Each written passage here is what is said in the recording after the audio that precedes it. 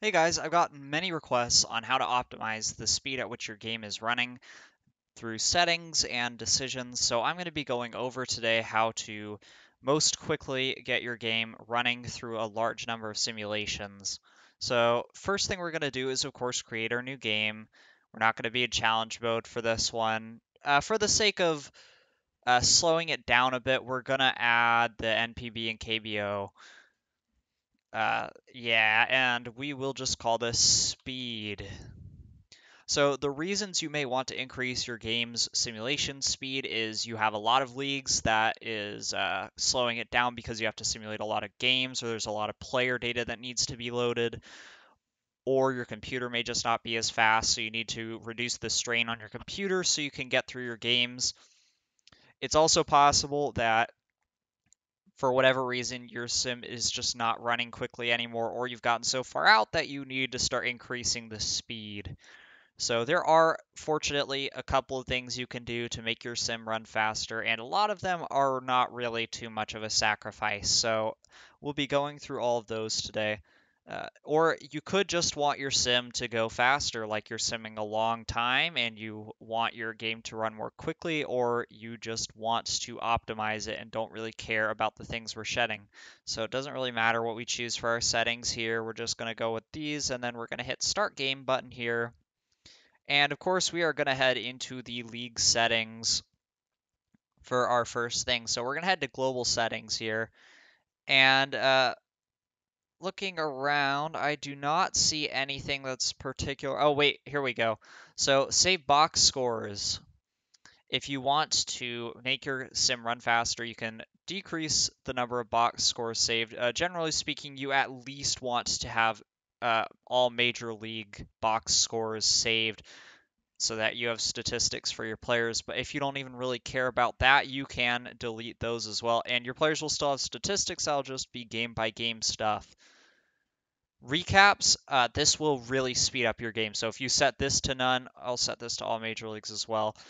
If you set this to none, that'll increase the speed that your game goes. And I also appreciate that they added, by the way, just a side note, these little descriptors for the settings.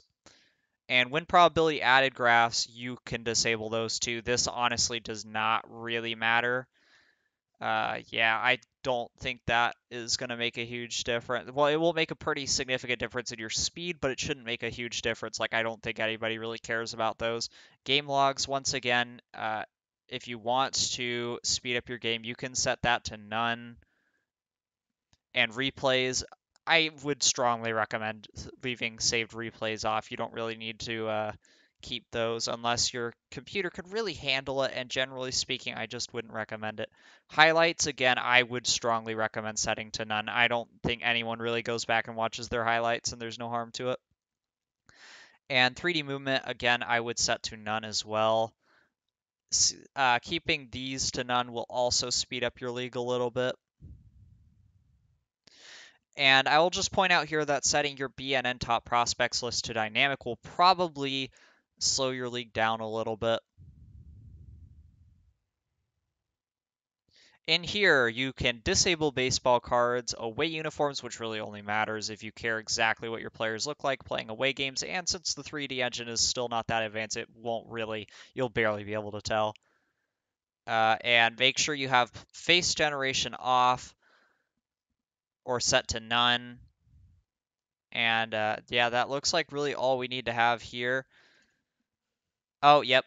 And delete those who never reach the majors. That'll really speed your game up. If you have a lot of player data compiled, deleting that will really speed it up. And as you go forwards as well. Nothing in here you can really do. I'm pretty sure that's just about it for your settings.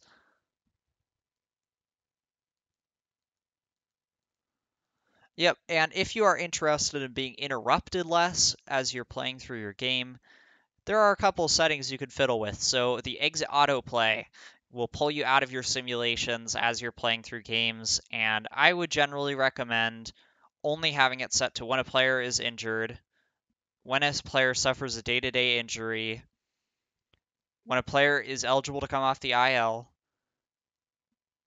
This one even I would say is a little bit questionable, but I leave this on myself, and I would definitely disable when you receive a trade proposal. I do not really like doing that. If you want to hand off some of your roles, which will increase the speed at which you can go through Sims since there's less to manage, you can do that here. Just choose the thing you want to hand off to your coach, and that will do it for you. I could have sworn we had a challenge mode enabled. Huh, guess I did not have it enabled. And that's about it, guys.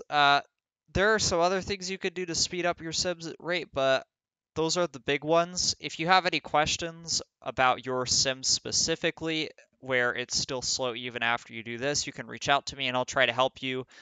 I don't really know too much else that can work, but I can refer you to people who do, or I can actually try to work with you through some of the things we can troubleshoot and try to get your Sims running faster. So I hope this was helpful to you guys. I'll see you on the next one.